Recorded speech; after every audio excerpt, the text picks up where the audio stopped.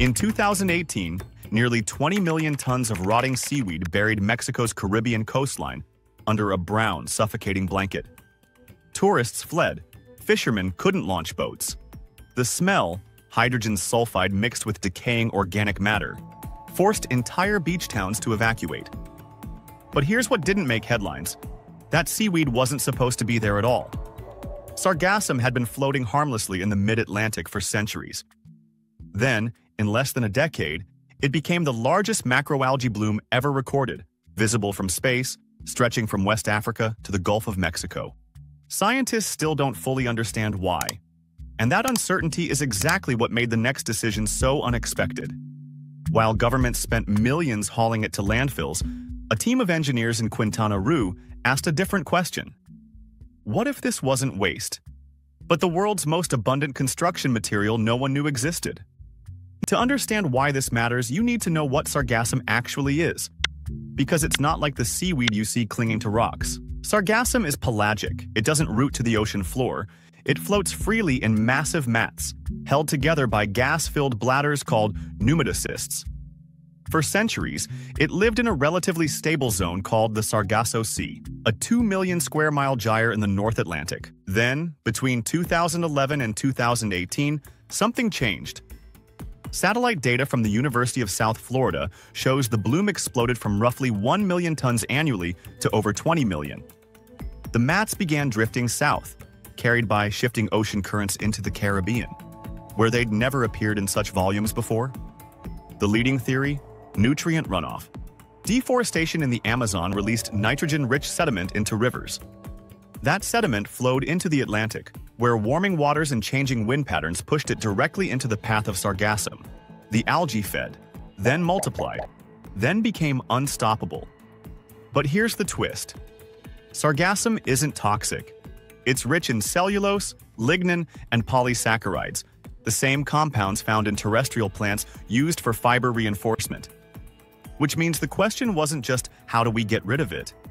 The real question was, what happens when you compress 20 million tons of fiber-rich biomass and expose it to heat? Omar Vázquez Sánchez didn't set out to invent a new building material. So Vázquez started experimenting in his garage. He dried batches of sargassum, ground them into powder, and mixed them with clay, sand, and water, the standard inputs for traditional bricks. The early results were a disaster. The bricks cracked, they smelled, they attracted insects. But then he adjusted the ratios. At 20% sargassum by weight, mixed with 40% clay and 40% sand, something unexpected happened. The bricks became stronger than conventional blocks. Compression tests showed they could withstand 60 kilograms per square centimeter, well above Mexico's minimum building code of 35. Why? Because sargassum's fibrous cell structure acted like microscopic rebar. When compressed and dried, the cellulose fibers interlocked with clay particles, creating a denser matrix that distributed load more evenly. The lignin, a natural polymer, acted as a binder, reducing the need for cement. At this point, most experimental materials never leave the lab. This one did. It also solved a problem most buildings don't even know they have: thermal mass. In Quintana Roo, daytime temperatures regularly hit 35 degrees Celsius. Air conditioning accounts for nearly 60% of a building's energy consumption. And most low-income housing is built with hollow concrete blocks. Cheap, but terrible at regulating heat. Vázquez's sargassum bricks had a thermal conductivity of just 0.45 watts per meter Kelvin. For context, standard concrete sits around 1.7. Lower conductivity means slower heat transfer. A wall made from sargassum bricks stays cooler during the day and retains warmth at night, passively cutting cooling costs by up to 30%. This wasn't just innovation, it was passive climate control, embedded directly into the material itself. The carbon footprint? Roughly 85% lower than fired clay bricks. Traditional brick production relies on kilns heated to 1,000 degrees Celsius, an energy-intensive process that releases massive amounts of CO2. Vázquez needed an alternative, so he turned to a technique that's been used for over 500 years: sun drying. He laid the bricks on elevated racks under mesh tarps to prevent UV degradation. After 28 days of curing in Quintana Roo's intense sun and humidity, the bricks reached full compressive strength without burning a single liter of fuel. And because sargassum was already being collected and discarded, the raw material cost was essentially zero. Then the chemistry caught up. Sargassum contains salt. A lot of it. Even after washing, residual sodium chloride remained embedded in the fibers. Over time, in the presence of moisture, that salt could migrate to the surface, a process called efflorescence. In extreme cases, it could corrode steel reinforcement bars and load-bearing walls. The team had to go back to the lab. They introduced a two-stage washing process. First with fresh water to remove surface salt, then with a dilute vinegar solution to break down chlorides bonded to organic compounds. After drying, salt content dropped below 0.5% by weight, under the threshold for structural concern. And salt wasn't the only issue. Sargassum's chemical composition varies depending on where it's harvested.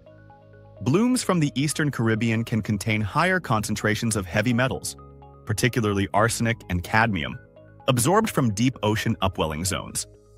So they implemented batch testing. Every ton of sargassum is analyzed before processing. Contaminated loads are rejected or diverted to biogas production. This added cost, but it also made the bricks certifiable under Mexico's sustainable building standards. And that opened a new market. As of 2024, over 2 million sargassum bricks have been produced. They're now used in schools, community centers, and low-income housing across Quintana Roo. The Mexican government is funding pilot projects in Yucatan and Campeche. But the model is spreading. They're treating sargassum as a resource, not a pollutant. This only works because the bloom is so large. If sargassum were rare, harvesting it would disrupt marine ecosystems. Sargassum bricks require manual collection, washing, and drying. The process is labor-intensive and geographically constrained. The technology is proven, the demand is real. But the infrastructure is still 5 to 10 years out. And that delay may be the most important detail of all, because sargassum blooms are accelerating.